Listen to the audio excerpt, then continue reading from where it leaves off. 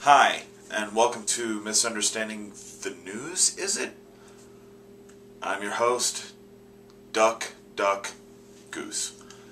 And now, the news. There have been heavy clashes in between security forces and rebels in Syria's second city of Aleppo. Since it's Syria's second city, I imagine that the clashes got started with, alright, I need a one-word suggestion of something that fits in this room. An American supporter of Al-Qaeda has admitted to using remote-controlled airplanes in a plot to blow up the American Capitol. Authorities were put onto the plot when they wanted to find out why Joe Biden was yelling about keeping these damn airplanes in the middle of the night. Joe Biden's an old man.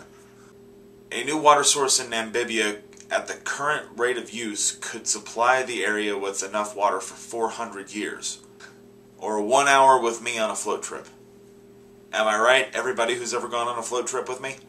Zhang Pyeongbong, a 63-year-old, has claimed that her dog has given birth to a cat.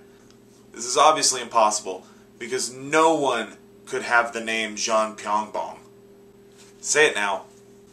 Zhang Pyeongbong. No Doubt has given its first performance in over a decade. In response to this performance, everyone my age said, "Oh, yeah, that's cool." Scientists have created an artificial free-swimming jellyfish out of silicone.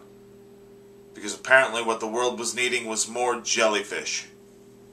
And finally, the poverty rate in the United States has risen to its highest rate since 1965. I think I speak for everyone at Misunderstanding the News when I say, Misunderstanding the News. I was your host, Doug Goose.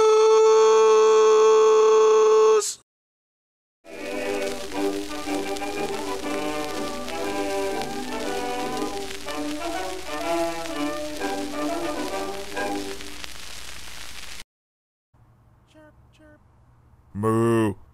Yeah, moo.